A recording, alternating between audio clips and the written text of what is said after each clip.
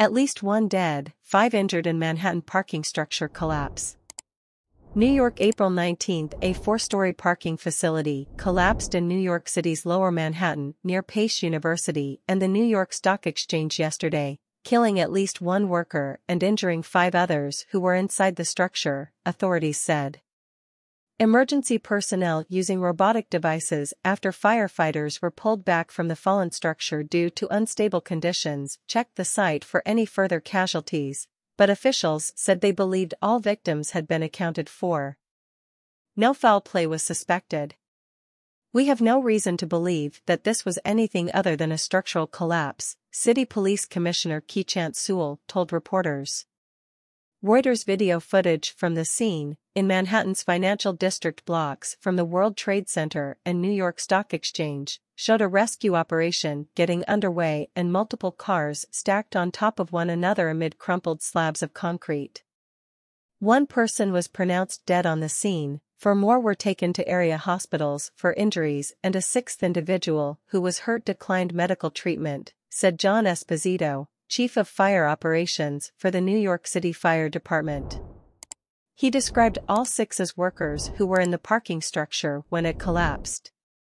This was an extremely dangerous situation for our firefighters, he told a late afternoon news briefing. Esposito said firefighters ordered out of the structure had still been inside conducting searches as the building was continuing to collapse. Robot devices were then deployed, he said, marking the first time city firefighters had flown a drone aircraft into a fallen building to conduct a search. Pace University, a private college campus whose students, faculty, and staff use the parking structure, was evacuated as a precaution, authorities said. This building is completely unstable, New York City Mayor Eric Adams told reporters.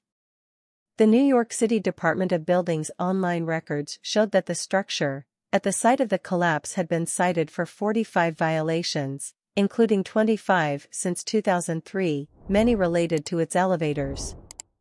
One 2003 filing noted that ceiling slab cracks exist as well as defective concrete with exposed rear cracks. It said an $800 penalty had been paid for the violation. Eyewitnesses said the collapse was swift and without warning. It all happened so fast, said Tying Nguyen, 35, who lives in Chinatown and is a manager of the nearby Collective Club. Our store is 2 buildings from the parking garage, and we also have a hotel next to us. People ran inside asking if they could take refuge inside our store. Sandy Imhoff, 78, who lives in an adjacent apartment on the same street, said she fled her home with her 2 cats when her building began to shudder from the force of the collapse. My building was shaking. I only had time to grab my dog and leave the building, Imhoff said. I'm really worried about my cats. But at least everyone in my building was able to evacuate. It's so unreal.